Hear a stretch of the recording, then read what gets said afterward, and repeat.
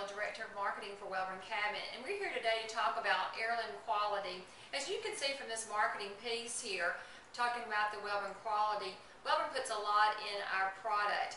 I have with me here today Paul Wellborn, President of Wellborn, and we're going to hear from him about what really quality is and where it starts. So, Paul, in talking about it, tell us about where quality starts with Wellborn.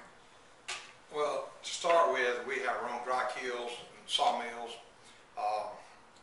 You have to start. Lumber drying is the most important thing that you do in your plant to start with. If you can saw your lumber, most anybody can saw it and saw it correctly. But when it comes to the drying process, you have to know and understand drying lumber, particularly hardwood lumber. I never went to school on this, but I've learned a lot through the process. I've been working with lumber ever since I was a small child, because my father was a builder and remodeler. And so I learned about the softwoods and things of that nature when I was very small. But as I came along and my brother and I started making kitchen cabinets, we learned a lot more about the hardwood aspect of it. And so it's so critical. The first thing is dry your lumber correctly. And then whenever you get into your plant, processing is critical. If you got to have good joinery, you have to have good machining, you got to make good sub-assemblies. After that point, of course, comes sanding.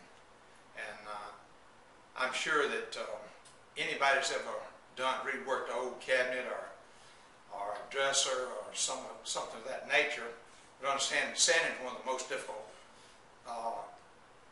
hard work. You can put a lot of hard work into sanding and cleaning wood prior to finishing. So, but it is another critical area. You must sand well.